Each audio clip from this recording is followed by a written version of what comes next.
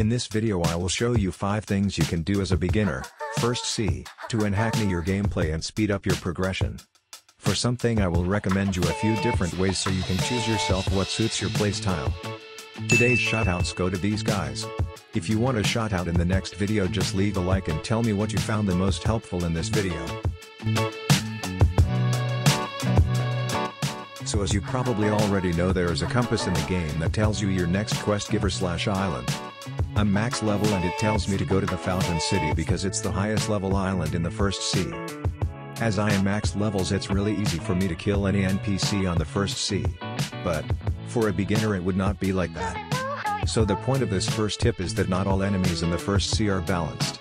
Like if you don't have Logia fruit, enemies at the pirate village will be really hard to kill, unlike gorillas and monkeys at the jungle island. So when the compass tells you to go to the next island, go there and see if the enemies are worth grinding. Besides enemies' health and damage, another thing that will impact your grinding efficiency is how much they are spread around the island. As you can see here at the Fountain City, they are not that close to the quest giver and not that close to each other, so you can't group them and kill all of them at the same time. But they are much better than here at the prison island. As you can see, it would take you a lot of effort to group the enemies here because they are spread all around these walls around the island. So I would recommend you to grind at the previous island until you reach the next one and check if the next one is better. It probably is. So applying this grinding method will allow you to save a lot of time and effort, which will result in much more efficient gameplay. If you don't know what a Logia fruit is, it's basically a fruit that is based on some natural element in its abilities. In the Blox Fruits we have Smoke, Flame, Ice, Sand, Dark Light, Magma, Rumble and Dough when it comes to elemental fruits. Now, why elemental fruits are the goat in the first sea? Well, if you use a Logia fruit, then enemies can hit you if you meet the level requirement, which is about or a few levels above the enemy level.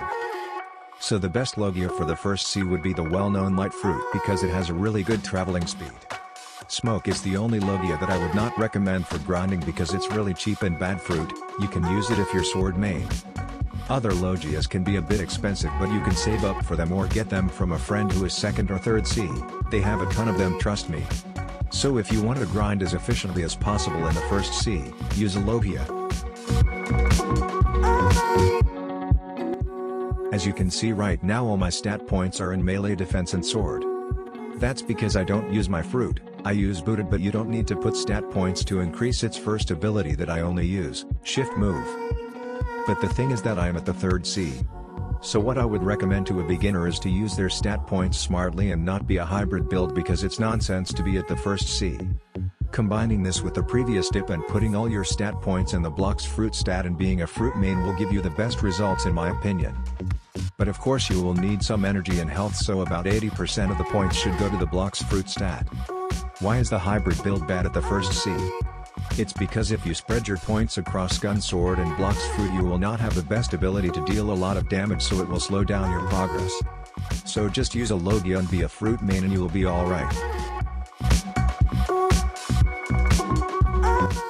I am max and I still haven't used all my codes. You shouldn't use all your codes at the beginning because in the first sea you level up much faster than the second and third sea. And when that speed slows down, you will start to lose interest in game and you will want to quit. That's when the codes will save you because you will use them and enjoy the 2x XP boost. So yeah, don't waste your codes. So don't get me wrong, first sea is pretty fun to play and grind in, but the game becomes really fun when you reach the second sea.